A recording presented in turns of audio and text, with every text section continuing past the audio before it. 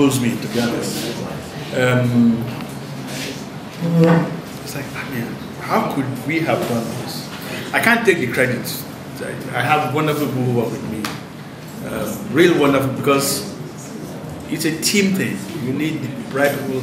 I think we've been very lucky to find, put it this way, even setting out, I was lucky to find the right people. That's very important, because I can't take credit for these things. God and the people that God has used for us to be where we are. I have incredible people, incredible lieutenants. We have incredible people who work with us, fantastic guys. Even the fact that some of them have left, notwithstanding. We are very focused in the things we do. I'm not surprised that even when you look at the competitive environment and see the people who are doing very well, they've worked with us before. Yeah, of course. At least 80%. They have worked with us. So it must mean we are doing something right. You know, but we thank God for what is done in our lives.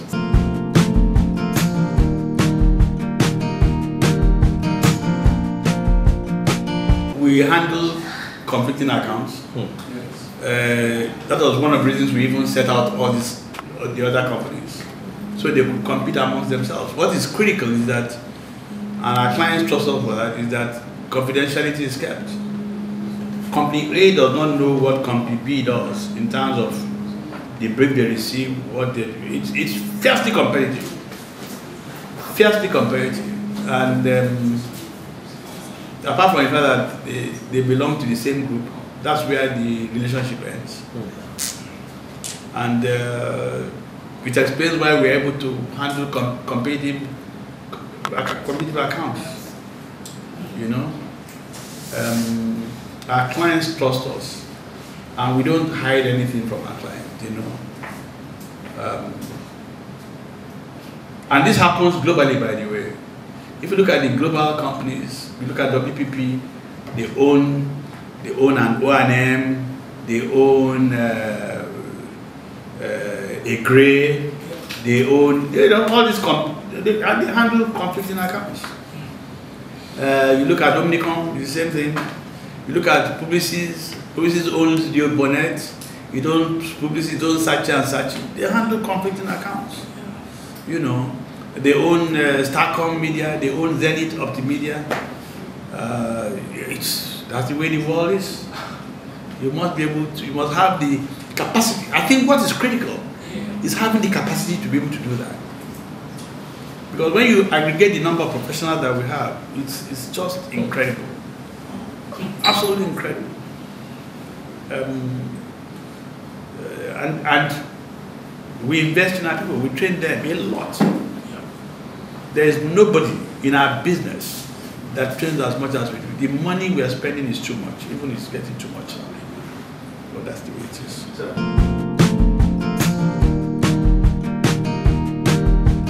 What were the challenges that I faced? Oh my God, many challenges, too many. One was money. When I tell the story of Inside, people don't believe. I think I started Inside with about 150,000 naira. We had shareholders who put in 5,000 naira because there were people who used to work with me. And I said, so we started 150,000 naira. It was very difficult. It was very, very difficult. We didn't have clients, we didn't have anything. It was like, I think it must have been some kind of madness. Looking back.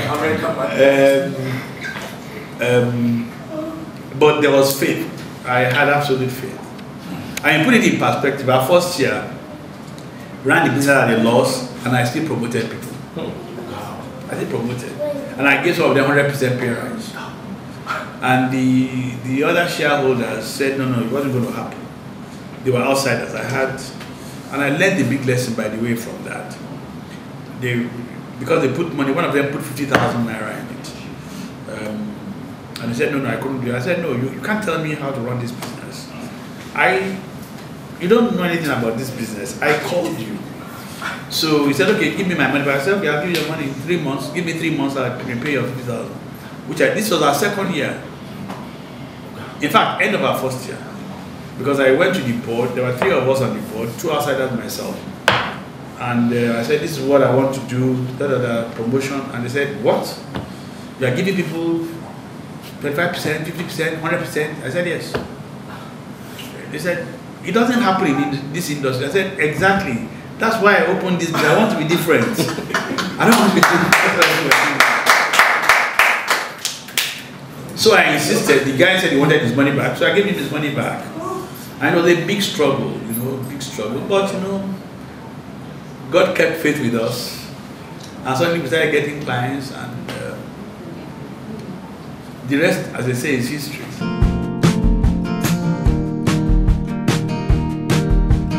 Bank loans, who will give you loan? Bank. No bank will give you loan. We are not here when I told you about when we wanted banks to lend us 10,000 naira for cars. To buy cars for staff. 3 cars, 10,000 naira. They turned it down. They said we were in the non-preferred sector of the economy. So interestingly, that particular bank, and we still use them, they appointed an MD that came to, he led his management team to come and see us at the time. This was maybe about 8 years ago. So he came and he said, he told the bank, look, I want to meet our top 3 customers on the mainland. And we are one of the top 3 customers that they had. This is a very major bank. And he came and we talked, they just wanted to come and meet us, and I wished him success. And he said, oh, by the way, they want to open a credit facility for us, a credit facility. And he looked at what we're doing. He wants to give us 2 billion credit line. So I said, no, thank you very much. Wonderful. I said, at the time, I said, 29 years ago or so, I came to this your bank. I wanted 10,000 naira loan. You denied me. I said, this company could have died. If those staff had gone, yes, there wouldn't be this company, there wouldn't be this group that you want to do business with. He said, but it was before his time. I said, but it's the same bank. I wasn't dealing with individuals, I was dealing with an institution. Today, banks support us. There's no doubt about that. We are too big. I mean, if I tell you our turnover as a group, you'll be amazed. But I won't tell you. So banks actually must support us. They do. But they do as partners. They can't harass us because we are very big. We are very, very big. At least by the kind of our service. Put it in perspective, one of our companies does a turnover of about 12 billion, just one, and we have 10. So we're not a small group by any standard. But we started, sorry? Stop strength. Just stop strength. No, I've told you, I mean, in one of them is a man that I think we employ about 16,000 people now as a group. 18,000. So you can even imagine our salary bill every month. But here we are.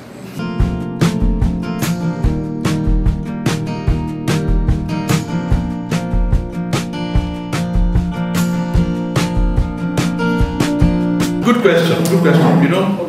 If you look at all our companies, all of them, except the security companies, that's specialized. Every company that we have, we find that people who run them have worked at Insight.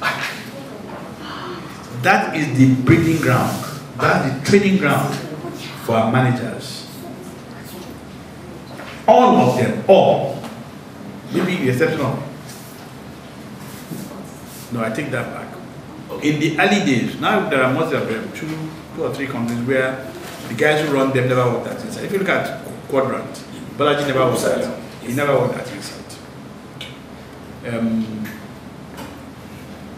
But all the others, you must have worked at Insight. That's where we train our future managing directors. Because you must rise within the system. You must, that's why we can put them there and sleep. They know the system, they know what you need to do, they know the processes. And when you have a company, there must be systems and processes and tools to help run all of those things. Just what I'm saying. And you know, the founding fathers of our companies have paid the price, they made the sacrifices. Let me put it in perspective. The partnership we recently did with Publicis required that their own financial experts look into our system, that they audit our system. They came and they said, this is not a Nigerian company. How? They said, you mean this is a Nigerian company?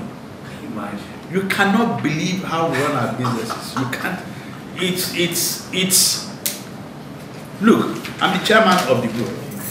All right. Yes, sir. I cannot go to our finance department and take 5 naira out of the place. It's not possible. Jesus Christ. It is not possible. The system does not allow it. So it is not your typical Nigerian business where the company's money and the expenditure of the founder, there's no difference. It doesn't happen like that. I cannot sack somebody. Out of those 16,000 people, I cannot sack. It's not possible. I may have reason to say that somebody should be sacked, but it must go through a process. And it must all be documented. So no managing director can sack anybody. It's not possible. You must give us reasons why you want to sack somebody. I was like, and nobody works for us. I am, let me repeat, I am the chairman of the entire group. I cannot force any company to employ even my son. It's not possible.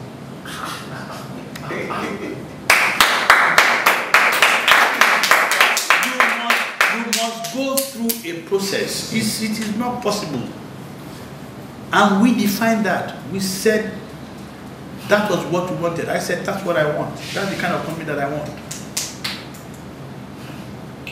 Now you know, I have relations.